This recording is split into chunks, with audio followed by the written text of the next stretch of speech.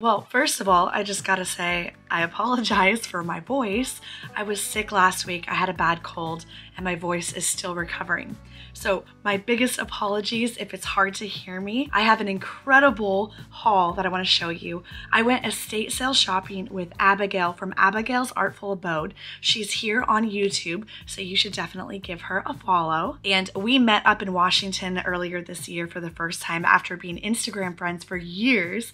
And she is just as lovely in person as she is in her videos. We always have an absolute blast together shopping, and we have so much in common. It's unbelievable. So she was coming down from Washington to the Portland area to do a sourcing weekend, and our schedules just happened to line up so that I could go and hit some estate sales with her for the day. It was before I was sick, so you'll hear some of my normal voice in the videos of us actually shopping, and then apologies, I will be cutting back to this. You know, you can't plan when you're gonna get sick, but I will say I'm just so glad I never got sick when we were over in Italy hosting the group trip, so I feel like I can't complain. I am one step ahead of you because I already know what I find in these videos, and I promise you today's estate sale shopping with Abigail is not going to disappoint. And before we get to the estate sale shopping, I have something exciting to tell you.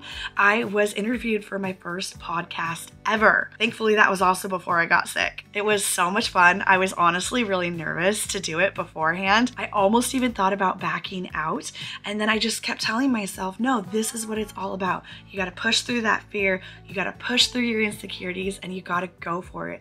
You have to create the life and the future you want for yourself. So I am very proud of myself for doing it, and I really hope you enjoy listening to it. It's on the Get Thrifty podcast, and I will link that here in the description below. Please give it a listen and support this amazing podcast. I actually had a really good time doing the interview, and it kind of made me think maybe I should get into podcasting. It's something I've talked about for years. I don't think I have time for it right now, but we'll see. Give it a listen. Let me know if you think that I should try my hand at podcasting.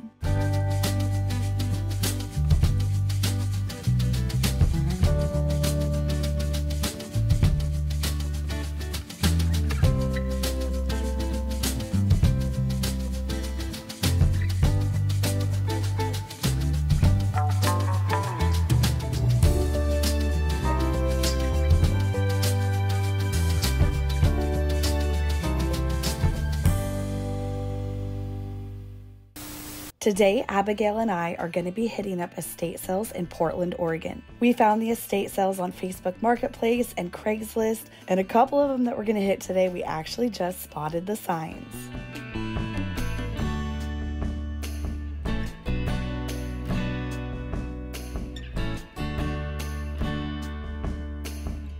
This first estate sale has so much good vintage jewelry. It's so hard to film while I'm estate sale shopping, especially because there's people behind us, so we gotta hurry. So I'm gonna show you the complete haul at the end. But let's just say I got quite a few things out of this jewelry case.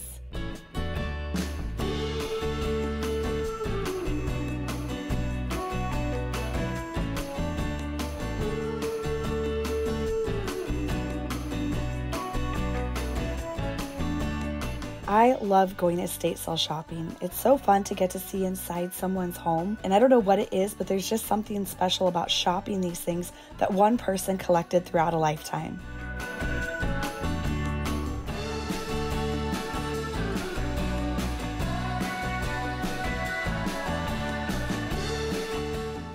I'm kind of dying inside right now in this moment because I think this might be an actual womb chair by Knoll. I am not positive if this is authentic, but it is sold, and I am so sad because I'm pretty sure that these sell for thousands. This is why I love estate sale shopping. You never know what you're going to find, but you also have to be first in line.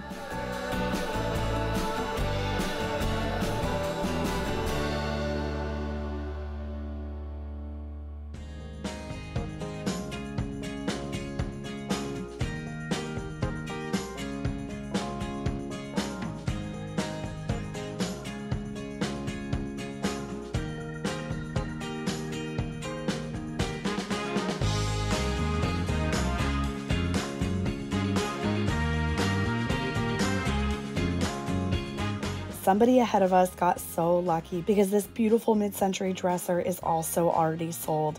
I don't even know how much this was. They already took the price tag off of it, but we can still take a moment to appreciate how beautiful this is. Can you imagine how sweet I would have styled up this dresser with that chair? Oh, this one hurts.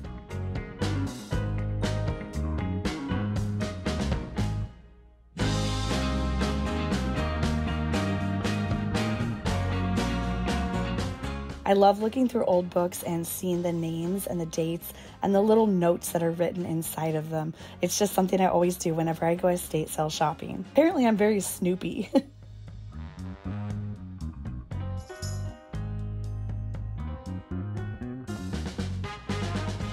These vintage Levi jackets are definitely coming home with me. And I'm back at the jewelry box because I decided I need to bring home this Zuni fetish necklace. Show me what you got. Oh, it's not old, but I just like it. I think it's just really clean. It's beautiful. Is it made out of wood? Is it painted wood, or is it pottery? Ceramic. It's pottery. Yeah, it's beautiful. And that little teeny totem. He's cute. I heard that the woman traveled in Alaska a lot. She was stationed there. Oh. Yeah, and I got two vintage Levi's. I knew. These are cool. Aren't they great? Yes. I'm excited. This one fits me good too. We are headed to estate sale number 2. I came back to the car to get extra totes. There's a line to get in, but it looks like there's really good stuff we can already see in the windows. So I think it's going to be worth waiting in line.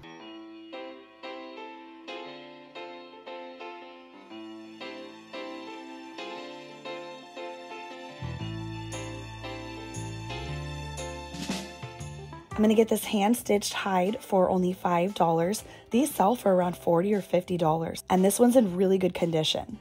And I am also gonna get this set of copper. There's a couple in here I don't want, but it's $5 for the whole set.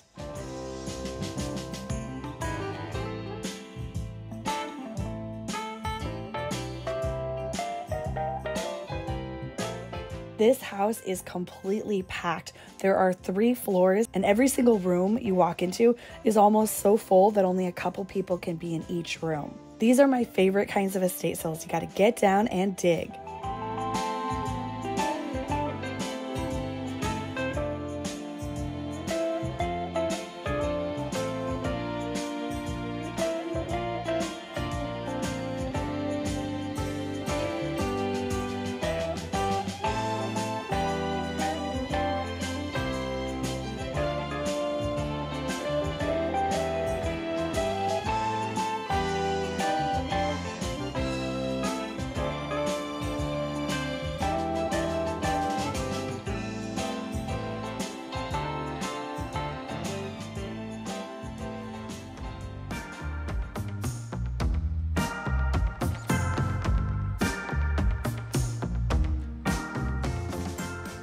These forever.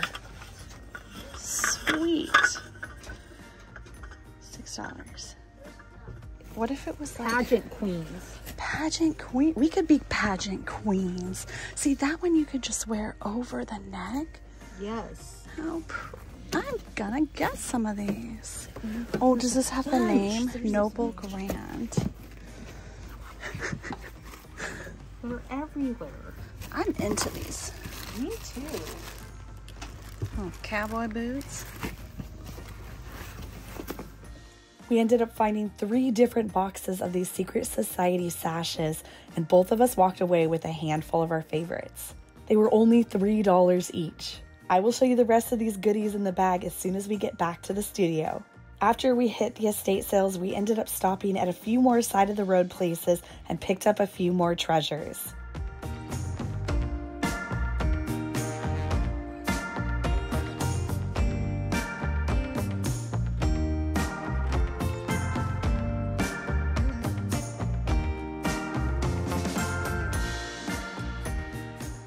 I could not believe how much Abigail and I both got. Some of the things we like are the same. Like if I would have come across that first, I would have picked it up. And if she would have come across what was in my hands, she would have picked it up.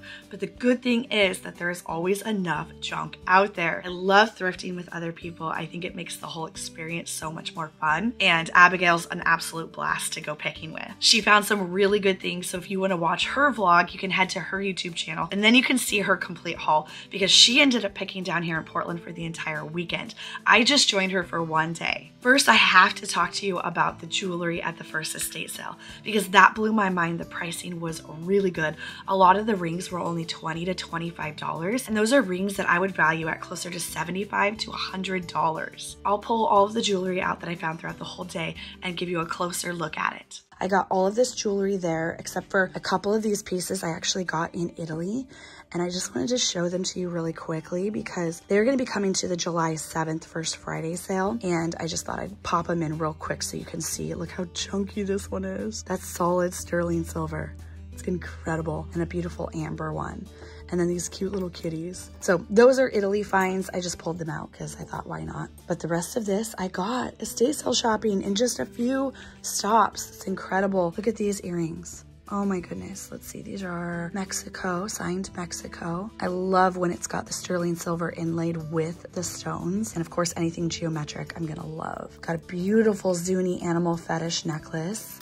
It's got all the little critters, beautiful triple brass chain. I think I'm actually gonna add something to this, so that might not be in this sale. I think I have a beautiful pendant I wanna add to that later. And then this cool, I think this is a Victorian style. I don't know if it's actually Victorian. It doesn't quite look like it, but this beautiful sterling hand pendant, and it's got little charms on the bottom.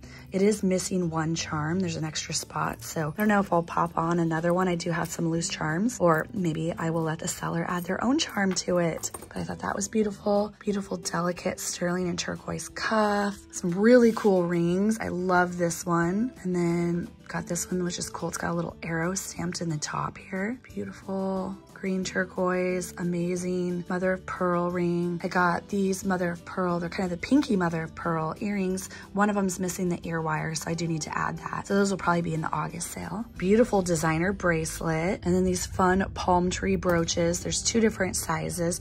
I'm gonna sell those separately. And then this one's costume. I think it's Sarah Coventry. Yeah, Sarah Cove. So this one's just costume, but it's a Hamza hand with some little faux pearls. And it was only $1. So the jewelry wasn't $1, most of it, but everything had well over 50% margin. So a lot of the rings I picked up for $25. These earrings, I think, let's see if they're still have the price on it. No, I pulled it off. I want to say those were $20 or $25. These I felt like were an incredible deal. Those were only $15, and they're beautiful old stones. So really, really good pricing. I think I might have paid $65 for the Zuni necklace, but that should be worth $150. So, you know, not $2 for everything, but really good deals and really good margins. And of course, you know, I love to support estate sales, especially when, you know, the family's getting a lot of the money back and they're just needing to let go of things or downsize. I'm happy to spend a little bit of money when it comes to investing in quality pieces. That's kind of my whole thing, is I try to buy things that are quality. Abigail and I saw a sign on the side of the road that said it was an antique sale. So we went inside. I didn't end up filming in there, but we both got a couple things. And one of the things I'm really excited that I found was this beautiful Chinese cloisonne picture frame. It's so tiny, and I'm always looking for little miniature type things that I can send to my friend Roger in Paris.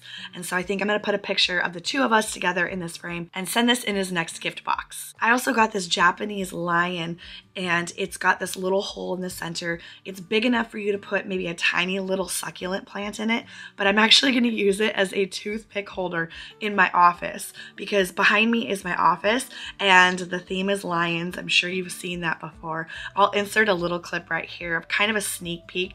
This is not finished. This is just a rough draft. Some of the artwork has to get reframed and I've got a lot of work to do, but everything in the room is basically lion themed, which I know most people probably wouldn't consider good design, but that space is a creative space for me to just go wild and enjoy the things that I love. So it's gonna have lots of lions in it. So I thought that this was gonna be perfect to put in the studio to put toothpicks in, because sometimes you gotta clean your teeth. And sometimes I like to have little dinner parties and have hors d'oeuvres. And so I thought it'd be great to have a little toothpick holder. And I got this guy for only $2. She had $4 on him, but she gave him to me for only $2. I have not decided yet if I want to use this in the office behind me. I have a very Moroccan theme in there, and I even have some gorgeous Moroccan hanging lights, but I don't know if the red works for me. I like having a lot of different color, but the red is just so contrasting with the blues and the greens that I have going on with the plants. Let me know in the comments below if you think I can pull off red in that space, or if you think this is something I should bring to the Left Coast Flea, which by the way is only a week away from this weekend. I am so dang excited. July 15th and 16th is the Rose City Vintage Market and Left Coast Flea. We are doing a double market, so the Rose City Vintage Market is going to be massive. It's going to be indoors, and then we're going to have the Left Coast Flea, which is going to be an outdoor flea market attached. Your tickets will get you into both markets, and it's going to be an absolute blast. I'm going to be there. Jesse's going to be there. I've got several friends from the Italy group trips who are also going to be selling there, and a lot of my favorite vintage vendors from the Portland area. So it's going to be an amazing, fun weekend, Saturday and Sunday, and I hope to see you there. I picked up these 2 keys because I don't know how many of you remember, but a few months back when I was actually up visiting Abigail, I found that beautiful marble clock, but it didn't have the key with it. So I picked up these. It was $1 for both. Who knows, maybe they're gonna work. I figured it was worth a chance. So we are gonna go test this out and see if I can wind up that clock. All right, here are the 2 keys. This is the clock that I was mentioning. One of these has a little bit more of a square inside, and then the other one has more of a circle. It looks like both of those are squares, so we're gonna attempt to wind this baby up with a square. Please work. Oh man, talk about an epic fail. It doesn't work. Okay, just kidding. No. I'm gonna keep looking, but it was worth $1. It was worth $1 to try.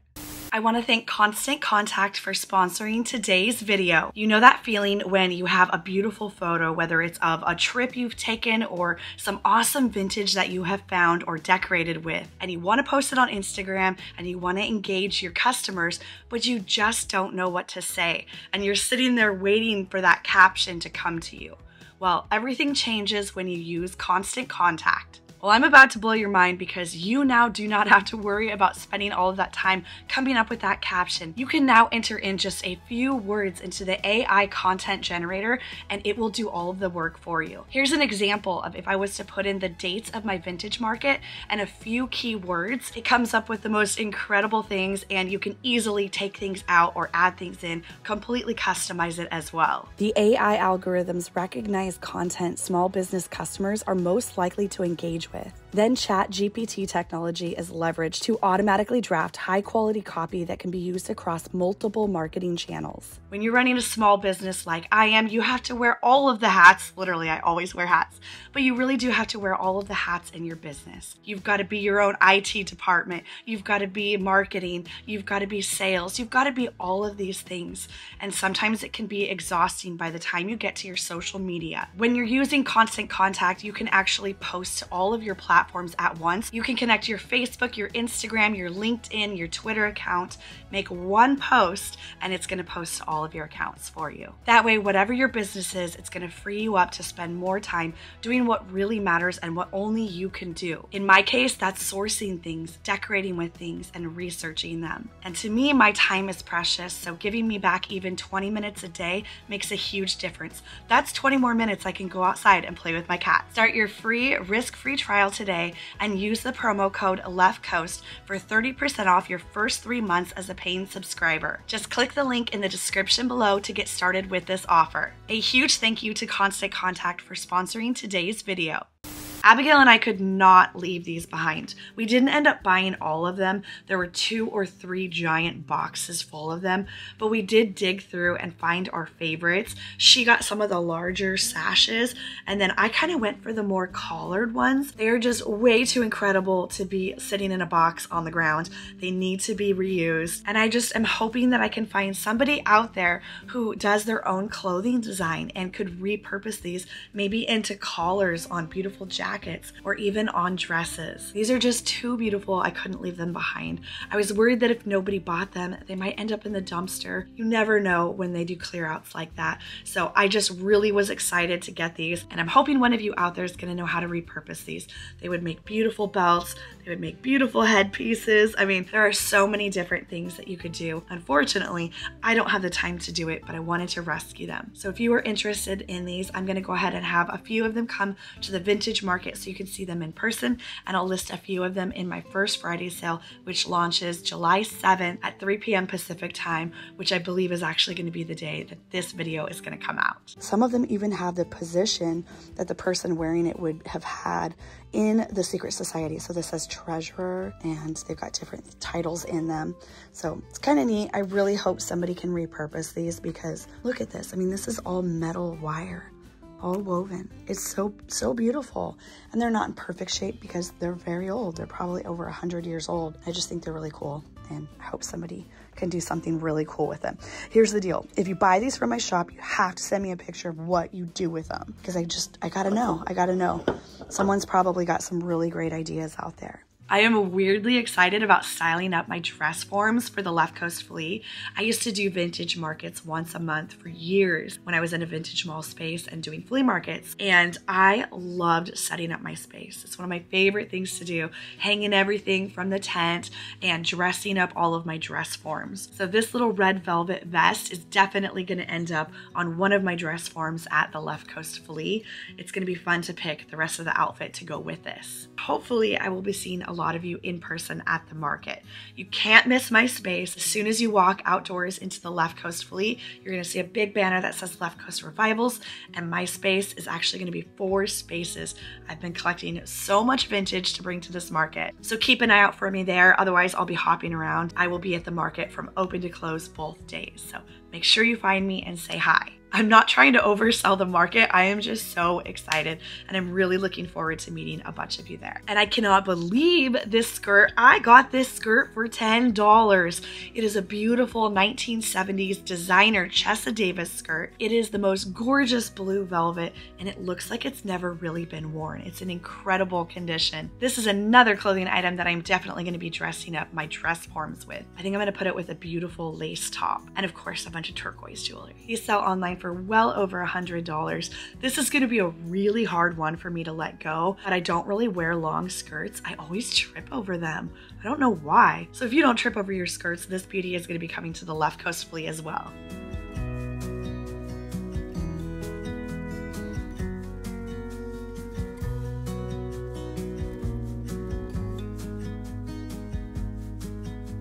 I ended up getting both of the Levi jackets. These are actually really hard to find in our area because they are so popular. And I feel like everyone of all ages wears them, so that makes them even more in demand. But these are both perfectly worn and aged. You can tell they're vintage, but they're still in good shape, and they've got a lot of years left. The other day, Jesse came over to the studio and he was like, "What? You got vintage Levi coats?" Usually he doesn't get too excited about all of my finds, but he tried both of them on and they fit him perfectly. And what's kind of awesome is that I like my vintage coats oversized, especially when they're like Levi jackets and I want to wear them over a t-shirt, but Jesse likes his a little bit more fitted. And so these are a men's large, so they actually fit me perfectly for the oversized look that I want, and they fit him perfectly for the kind of more snug fit. So I'm so sorry, but I'm not going to be selling either of these, but I am going to be going through my wardrobe because I do have a couple other Levi jackets that now I'm going to let go of because I'm always talking about upgrading and replacing. I have a couple Levi jackets that are just like a little bit too snug snug in my shoulders. So I'm gonna be bringing those to the Left Coast Flea also and letting those go. I also got these beautiful vintage curtain tie backs. At least I'm pretty sure that's what they are. They look like it to me. They're really pretty and they're old and beaded. And this came out of one of the estate sales where they had a lot of Victorian things. So I'm not sure if these are Victorian, but either way, they're very good quality and they're in good condition and they're beautiful. I love the color on them. These are gonna be for sale in my First Friday sale, July 7th. Hopefully you haven't already missed that. If you were ever worried about missing out on anything that you see me find in the episodes, make sure you subscribe to my newsletter. You can visit my website, leftcoastrevivals.com, and you can subscribe to my newsletter, and then you will get a heads up when the sales launch. That's the easiest way to stay connected to everything that I've got going on. I know a lot of people sometimes comment and say, oh, I really wanted that. I missed out on that because the episode came out after the sale. And I always feel really bad because I know people fall in love with items when they see them on screen. So if you want to make sure that you're not missing out on any items that I find, subscribe to my newsletter, and I launch my sales the first Friday of every single month at 3 p.m. Pacific time. These are the beautiful beaded curtain tie backs. Do you think those are old? It's so hard with beads how to date. They're really pretty though. I love the color on them. They're really pretty. I'm gonna pull out all of the items that I found thrifting and lay them all out on the table because I didn't talk about all of them today, and I want you to see all of the goodies that I ended up bringing home with me. Here is a little glimpse of everything that I ended up picking up estate sale shopping. Obviously, the beautiful skirt is one of the best finds. I love that. I can't believe I got it for $10. It's so pretty. Another thing I wanted to show you, because I don't remember if I got this on camera or not, was the belt. Now, I was actually wearing this hat when I was just filming, and check it out. I just have a little clip in the back. This belt was broken. It's a beautiful beaded belt, and unfortunately, let's see, here's some of the belt. It was just ripped and falling apart. So I ended up cutting off that portion. All of this beadwork is in incredible shape. So what I'm gonna do is I'm gonna sew this little section together here in the back, because I just thought it would be beautiful to use on a hat. And I actually picked up this hat recently at an estate sale, and I think it looks perfect on there. This is a really nice thin and lightweight hat. So adding the belt to it actually kind of weighs it down a little bit in case it's windy. It keeps it on my head a little bit better. So I think that's gonna look beautiful. Look at all of the beautiful beadwork. Got a nice Thunderbird right there. I love it. I love the design on it. So that was worth getting, and I think I only paid $1 for it. I also got this really cool mid-century interlocking wooden sculpture piece. These are very popular. I see them hung on walls, in gallery walls. I also see people use these on bookshelves, and they just kind of drape it across like this and have it just be a little wooden sculptural piece. I'm not even sure if that's what it was intended for when these were originally made, but I definitely have seen them gaining in popularity recently. So that was a really good find, and that was just a few dollars. I just got this for myself. I believe I ended up just paying 50 cents for it, and I like having wind chimes when I'm sitting in my backyard. And this one had a nice little, let's see, there we go. Nice little ring to it. Just needs to be cleaned up. And I got this beautiful piece of raku pottery. Colors on it are just incredible. And it's signed on the bottom. Let me turn that around. I actually haven't had a chance to look this up yet. What does that say? Does that say Matthews? Or is that a V? Michaels? Okay, I'm gonna have to do some research on that. Sorry, I didn't have time. I've been sick, so I didn't have time to do as much research as I normally do before I show you everything. I picked up these little tongs for $1, and then this little brass sword knife, which says Istanbul on it. It's got a little dragon. Oh, and I got this little Danish candle holder. I think this was only like $2, something like that. It was only a couple bucks, and it's signed Denmark. Gorgeous. Some cute little flamingo mugs. Those were $2 each. I think I'm gonna bring those to the flea market because they look like they might be a little bit fragile for shipping. So I'll bring those to the flea. So yeah, the jewelry is all gonna be coming to the First Friday sale, July 7th. And even if it's past that date right now, don't hesitate to go look on the website, because you never know. Maybe your favorite piece, somebody hasn't bought it yet, so it's still there for you.